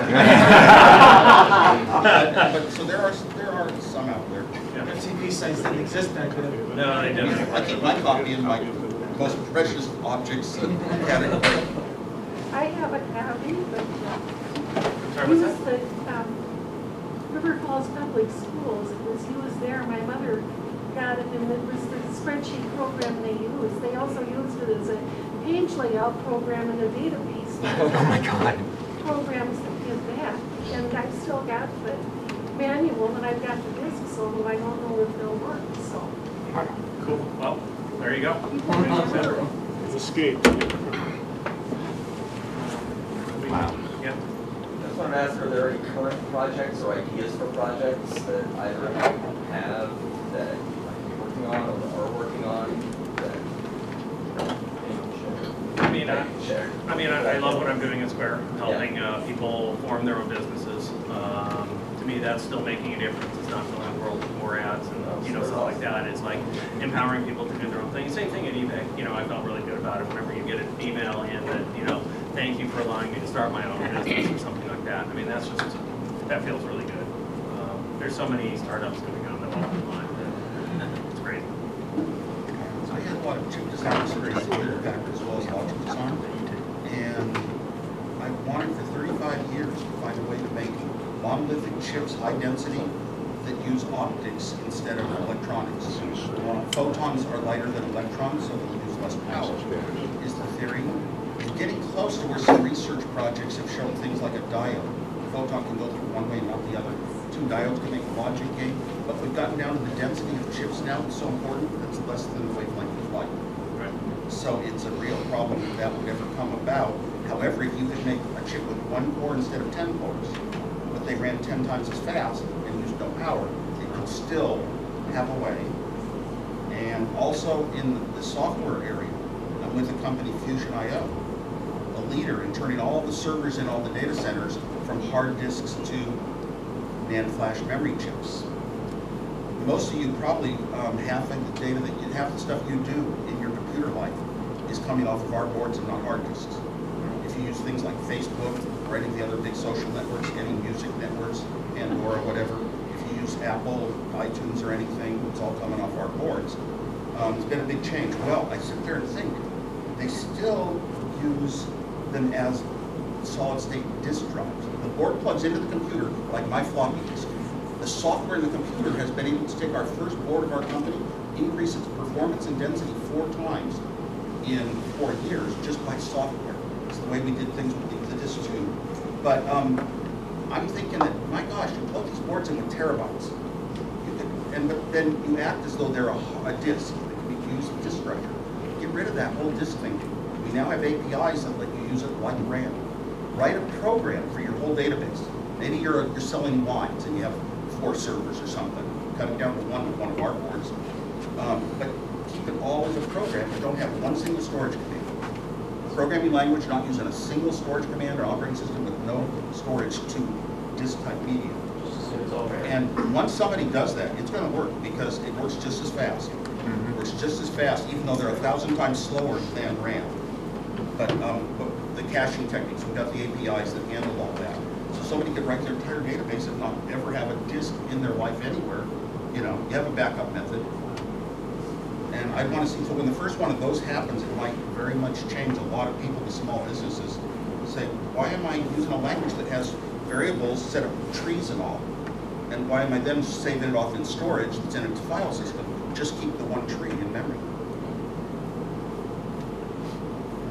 Yeah. Are you aware that there are people who are significant people in KFest who wrote instant messaging systems for the Apple IIgs and who wrote a data communication system such that they could log on to a Slipper PPP account from a 2GS?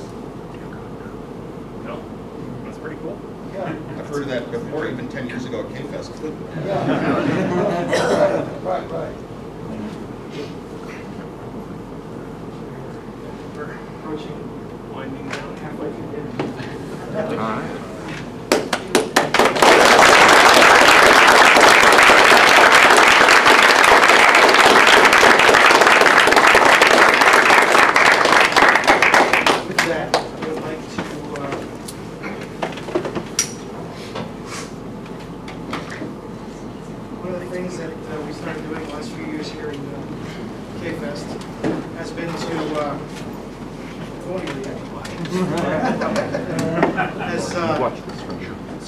A little bit of recognition to,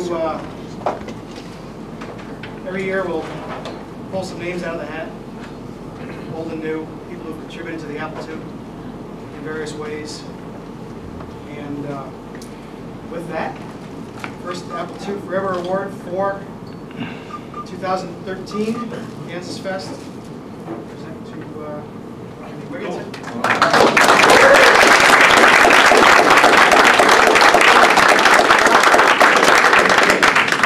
And without, it goes without saying.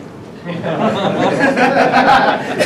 know 10 years ago, we didn't do this, but never gotten one. Never gotten something like this, so here we are. Very precious.